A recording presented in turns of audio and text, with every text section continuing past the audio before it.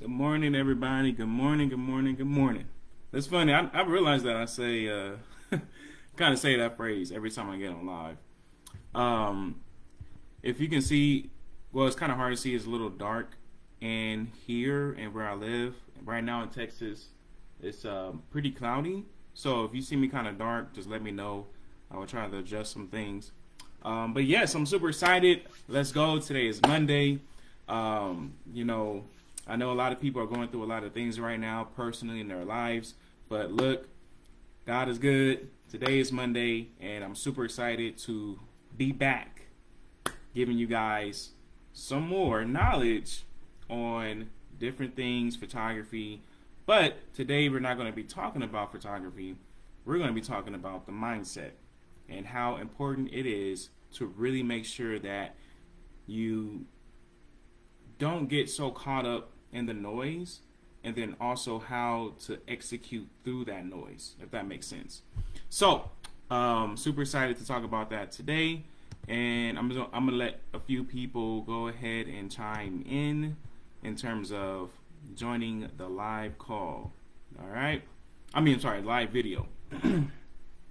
So if you just watching this, welcome to the replay viewers. Let me know by typing replay in the comments that you're watching this later. That'd be super awesome. And we're going to get started in just a second. And what I'm doing right now, I'm just looking on my phone to make sure that my live is good. Okay, so I'm noticing that I am kind of looking a little bit delayed, and that's because my camera is trying to capture everything in motion due to the lack of light that's in here. But yeah, so just ignore that. Okay, cool. So let's go ahead and dive into this. All right, super excited. Let's see here. All right, so 1 second. All right, so today we're going to be talking about how to get out of your head and execute. And what do I mean by that is basically a lot of us photographers in this realm of photography, in terms of weddings, whether it's beyond that, nature, landscape, whatever the case may be, just being an entrepreneur in general, there are a lot of things coming at us on a daily basis that makes us want to quit, that makes us want to look for something else to do. Maybe you feel like this is not for me. You try so many things and things aren't working out. So you're just like, man, you know what? I just give up. And that's pretty much, you know, just a few things that we go through as entrepreneurs. And I want to address those things. And hopefully this video can help you see that you're not alone. And there's something always greater on the other side. You just got to be patient, consistent, and willing to put in the work. Yes, I know it's easy to say, but trust me, it's just what we have to do as entrepreneurs, right? All right, cool. So just give me one moment. I'm gonna check one last thing for my audio. Okay, cool. All right, so the first thing on, and I'm looking at my list right now. So the first thing is you have a 100% track record of surviving all of your bad days. Let me repeat that. You have a 100% track record on all of your bad days. So I have listened to an interview with Steve Harvey on YouTube, and he was on stage and he asked the question. He said to his audience, he said, how many in here ever had a bad day? And everybody raised their hand. And then he also said, how many people in here had a bad day that they didn't believe they were going to make it? Everybody raised their hand. Then he said something on the lines of, how many in here had a bad day, thought they would never make it, and just completely feel like everything is just over with. Like, this is it. Nothing else is good is going to happen. Everybody raised their hand. And he said, well, basically, looking at the audience, they're still here. So every one of us have a 100% track record of bad days, and that's super important to realize that, because what that means is that no matter what is thrown at you, you're going to survive. This is not permanent. You're going to survive another day. So always give yourself credit, because there are people out there who don't survive, who didn't survive, who gave in, who gave up, and you're still here. So that is a huge blessing that I feel a lot of us do not take the time to sit back and realize, because so much is happening around us that we don't have, that set time to really reflect on all the things we've been through. So that's really huge. So I just want to encourage you all just to remember that, like, you're still here. You have not, experienced anything crazy enough to make you quit, or enough to have you on drugs and just spazzing out, just crazy stuff. So you have a 100% track record, and all of your good days outweigh your bad days. So always remember that. And I want to ask you all, just reflect on the time where you thought, man, I'm not going to be able to make this. I don't know how I'm going to pay this rent. I don't know how this is going to turn out. I don't know how I'm going to get through this particular part of my life. And then you suddenly get through it. So remember that. And because as an entrepreneur, once you start getting into those higher earning numbers, like 6 figures, 7 figures, I'm not there yet, but I know that there are a lot of people who talk about this, is when you get to those higher numbers, it doesn't mean you just slack off and just chill and relax and all that. That means you got to grind even harder to maintain that. Now, grinding hard, not necessarily working, because the goal isn't for you to work for the dollar. It's more so for you to put people in place that have them work for you.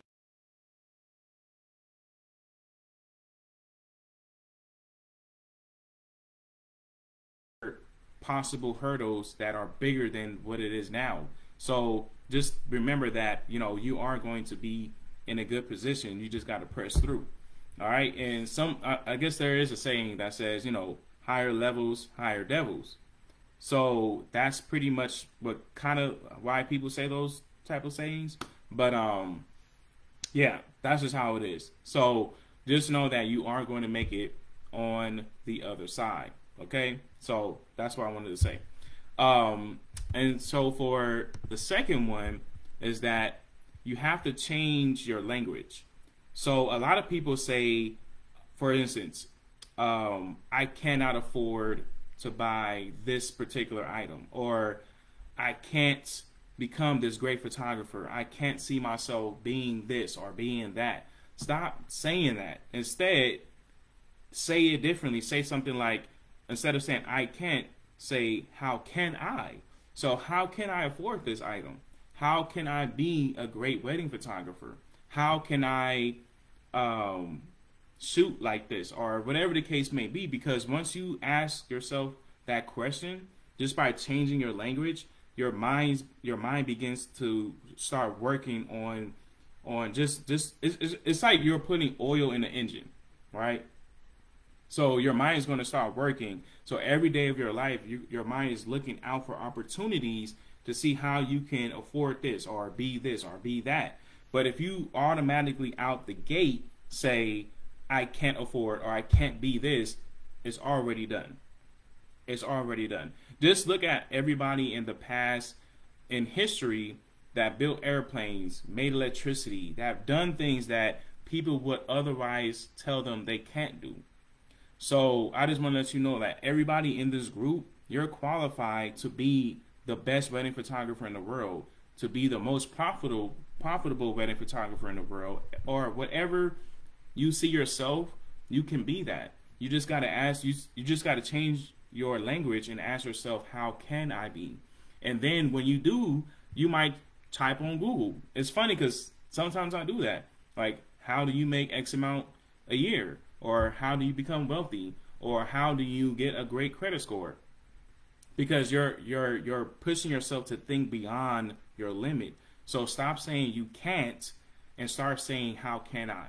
Okay? So that's for that part. And then another one is change. A lot of people, when they wake up, right, when you have a 9 to 5, you'll say, wow, I have to go to work. Or let's say you're a full-time photographer and you're like, wow, I have to shoot this wedding. I have to do this. It's just like you're saying I have to. It's almost like a burden. So instead, say I get to. So when you have a job that you really don't like, wake up saying I get to go to work. because what happens is that there aren't a lot of people that can. If you look around with COVID and the what is it, the economy and the wars and all this stuff that's going on, people cannot go to work. And here we are here we are in the position to go to work. So you have to remember that, because you could be in a position where you are homeless or going through different financial struggles, but the fact that you get to go to work is an amazing feeling. So, and it's also empowering to you, because you're like, I get to do this, not I have to do this. So the fact that you just change a few of your words and how you say them can drastically change the mindset of how you enter in your day-to-day life. So just remember that. Change your language, all right? All right, so another one is have a clear goal. So I know this one, especially for me, when people say, what is your goal, right? Where do you see yourself in 5 years? Where do you see yourself in 10 years? Honestly, that's a very broad answer, because every day things can change, which would result that 5-year goal is not what you thought it was going to be. So instead, just have a goal in this year, or in the next 6 months, or in the next month. Make it really close, so that way you can actually grab and touch it. So then you can constantly snowball effect this into bigger things, such as years and years and years ahead, because you put in action what's in front of you. So for example, my goal is to make $10,000 a month in wedding photography. That's my goal. So I had months where I hit 7,000. I had months where I hit probably a little bit over 10. I have to go back and look, but not consistent $10,000 months. So it could be, months where I had 10,000 or $7,000 to $10,000 in deposits, but that's just for that month. And you already know, as an entrepreneur, we don't know what the months lie ahead in terms of finances. So having a goal is basically saying, I want to make this dollar amount per month, per year. And then you break down that in months, into weeks, into days, and figure out what can you do to meet those goals. So just to make it really simple, if you wanted to make $10,000 a month in weddings, that means you need to book at least 3 weddings at $3,500 a month. And in order to get those 3, you got to figure out how many people need to be on a phone call with you so you can book them. And then how many of those people that book a phone call, how many you need to then reach to get those 30 people to book a phone call. So you kind of see that there's a lot of dynamics to it. So just in a short, like, to make it short, for me, I know that I will have to contact, or at least expose myself to 300 brides to get at least 30, let's say, form submissions. And out of those 30 people that submitted a form, let's say 30 of them, or out of those 30 people who submitted a form and I talked to them on the phone, let's say only 3 of them booked me. So now you have that month booked. So you need to be, every single month, I need to be in front of 300 new engaged couples in order to get 30 phone call sessions. Then out of that 30, I will book 3 people out of that 30. Now, obviously, you can book more than that. Like, I'm just trying to make it to where you guys can see what I mean in terms of setting goals. But knowing what it will take to get that amount is super important. So you might be in a position where you don't know. Just send me a DM, like text me, and I'll be more than happy to help you see how to figure out, your daily goals in terms of how many people you should be contacting every day. Because for me, I know it's at least 15 brides every day I contact. All right, and I don't want to make this overwhelming for anybody, because again, your goal may not be that much. You might say, well, this is just a side hustle for me for now. I just want to make at least, an extra $1,000 or extra $2,000 a month to cover some bills. That's totally fine.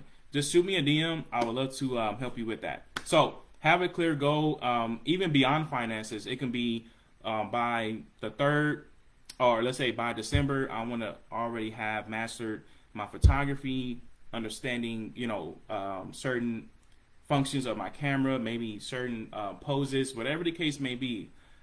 Just create the ultimate goal. So you want to write that down and figure out what steps you need to take in order to reach that big goal. All right. And another one is seeking, this is important, seeking validation. Now, as a photographer, I know some of you are new, but a lot of us who've been in it for a couple of years or so, or maybe less, and I'm speaking for me, I used to shoot images and upload images for other photographers. So what do I mean? So the couples that I booked were amazing, right? So they booked me, they want candid shots, they want these type of shots, but me personally, I wanted to do more dramatic shots. So what does that mean? That means a lot of couples that are booking photographers, they don't look for dramatic shots. They don't look for that magazine look. They more so look for the candid, you know, real life emotion type of feel. So what ended up happening was I would get a lot of followers and likes from other big name or, you know, mid-range photographers. And I look great on social media. However, they're not the ones that are booking me. It's the brides. So you have to remember who you're targeting. And I don't know if you see my video, which I talked about how to set up your avatar and, you know, discover your ideal client. If you haven't seen that video, send me a DM. I will link that to you. And if I didn't make a video on that, which I believe I did, I will make another one here on the group. Okay. And this will help you structure your content just for your bride rather than for other people.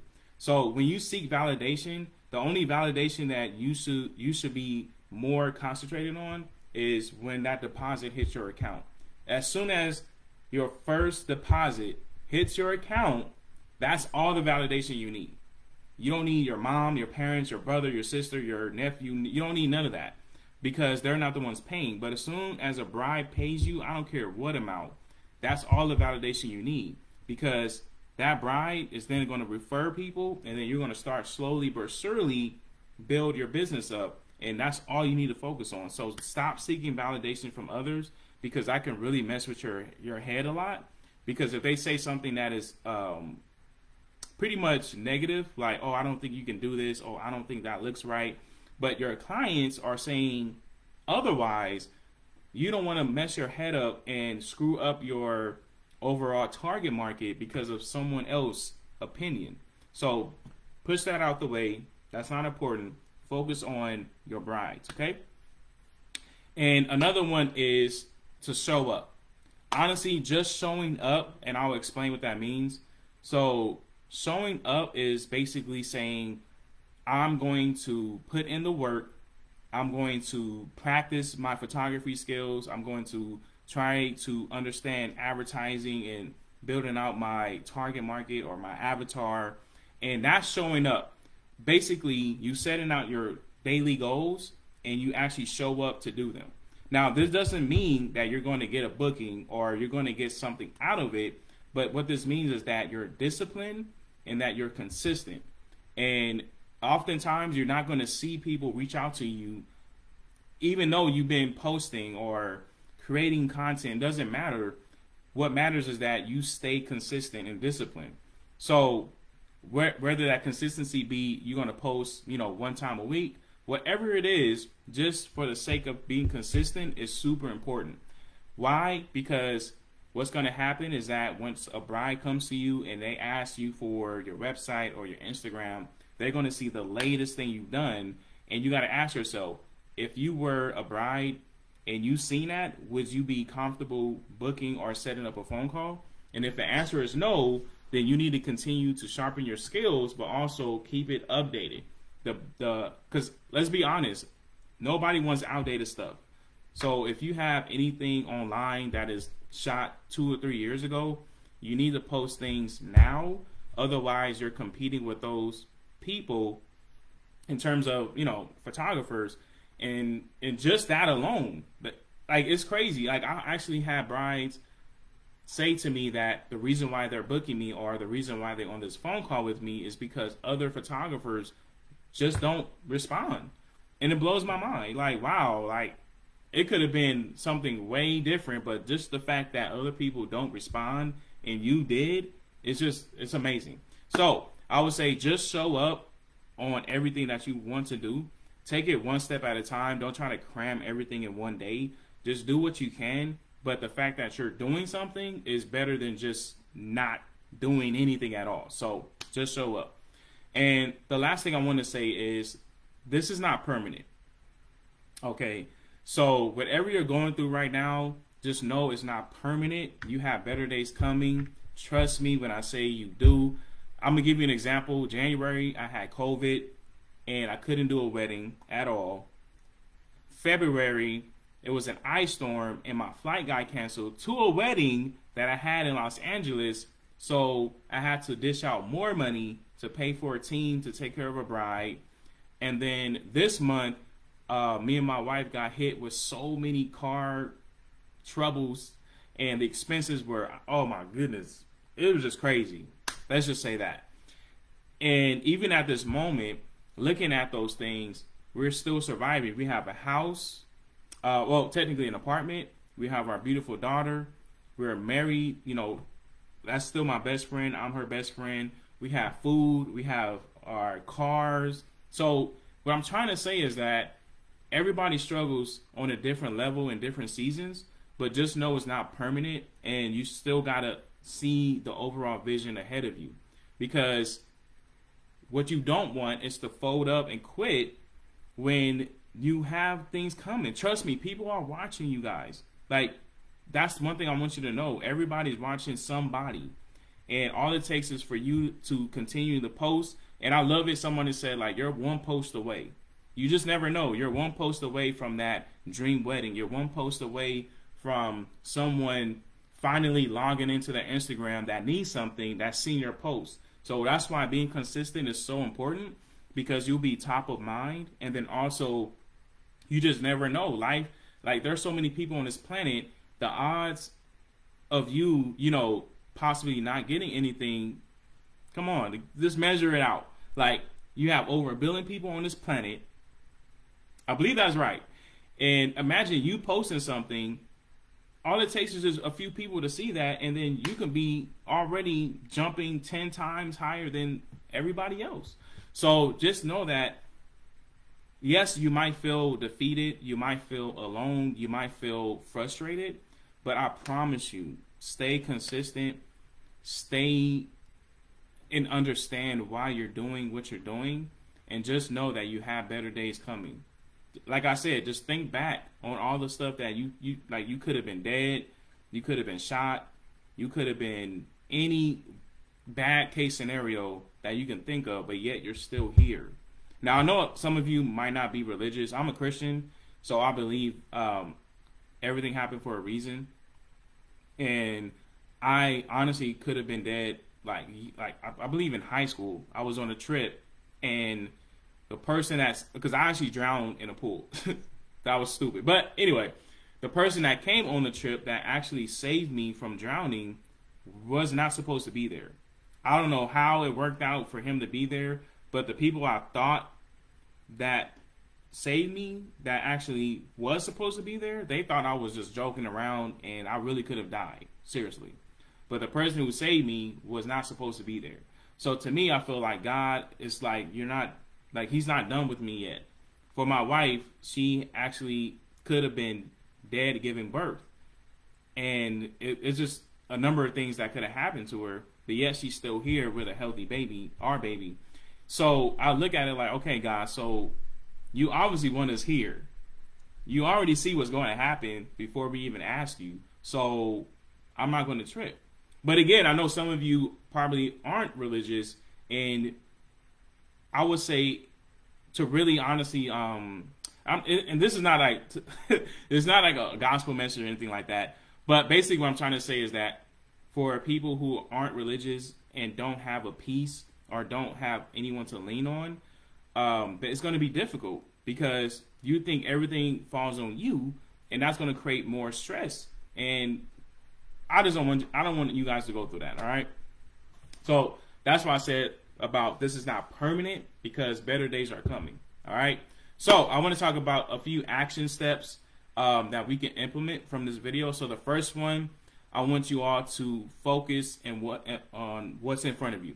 So basically, whatever that you put on your to-do list on today or tomorrow, Just focus on that. Don't worry about the past. Don't worry about the future. Focus on that moment, because anything can happen in 24 hours. Okay, so focus on that moment. So building your website, going outside practicing, whatever the case that you put on your daily schedule, just focus on that. All right, take it easy. Take it one step at a time. Put one task after the other. Don't try to do multitasking things like you try to practice and while you're outside practicing, you're on a phone call with a client. Don't do that. Take it one step at a time. Okay. The second thing is change your language. So like I said earlier, stop saying I can't. Start saying how can I. Stop saying I have to go to work. Start saying I get to go to work. Just by changing your language, you'll see how amazing that feels, and then you feel more in control instead of being in control. That's crazy. You feel more control instead of being in control, but you're in control when you feel more control. Anyway, you get what I'm saying. All right. The third action one is have a clear goal. So whether it's financial, whether it's, your camera, knowledge, education, have write the ultimate goal and then reverse engineer it so that you can see what you can do every day to reach that goal. The fourth one is know that you're qualified. So a few of you all, and I honestly, like a lot of you already know, I've been messaging a lot of people on the group one-on-one just to really build a relationship with you all, because I really want to understand, what your goals are and what you're trying to do. And a lot of you told me that some of your work, you don't really like it, or you feel like some people don't like it. And when I go and check out your work, it's freaking legit. Like a few people told me that. I looked on the Instagram. I'm like, what are you talking about? Like your work is amazing, but it's that confidence. And also it's that self-qualification. So it's like you're deeming yourself unqualified when other people see you as qualified. So everybody that's on this group, I don't care if you never touch the camera, the fact that your mind is already thinking the way it is, you're qualified, okay? So just remember that. And then the last one is that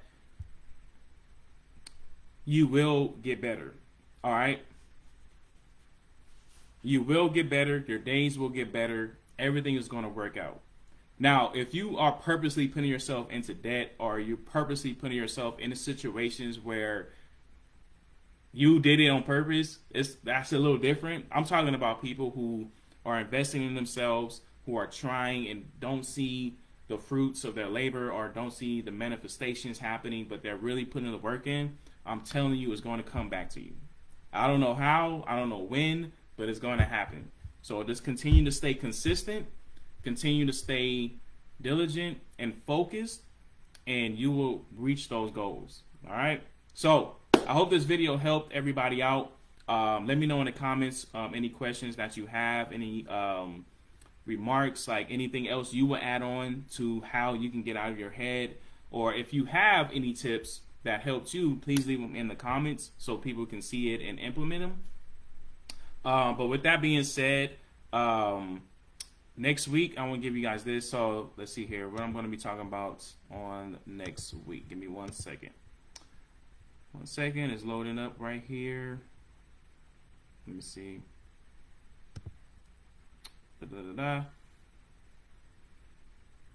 All right, so next Monday I'm going to be talking about email listing. All right, email lists are king. This is going to be super dope. A lot of you probably never tapped into the email marketing type of situation, but I'm going to be talking about why email lists are important. And if you haven't already, every couple, I don't care who it is, like anybody that you booked under any type of genre of photography, if you haven't started to collect their emails, start collecting their emails. So I'm going to be telling you guys more about that next week. Again, happy Monday to everybody. Super excited to see everybody's growth in the group. And like I say, if you have any other friends or family or anyone you know that's interested in wedding photography and want to learn more about how they can start and make profit, please send them an invite. I would love to have them on board just to spread more knowledge in this area. And like I say on every video, if not, this will be the first, if you have any questions, please contact me. I did have a few people ask, well, actually, I'm just going to say this, and this is not to sell anything, but I do have a mentorship program, coaching program. I haven't put it on this group yet. It's still being worked on, but if that's something that you guys are interested in, wanting to learn more about, let me know. But like I say, every Monday I'm going to be going on live, giving you more and more and more trainings on different things, and just giving you a bunch of stuff that can help your business. But if you haven't, just reach out to me on any questions. I'll answer anything that you guys have. I don't care if it's crazy, wild, small, big. I got you. And yeah, that's about it. So I'm signing out. Great talking to you all. Have a blessed Monday. And I'll see you through the group on Messenger and also on live video next Monday. All right, y'all. Have a good one.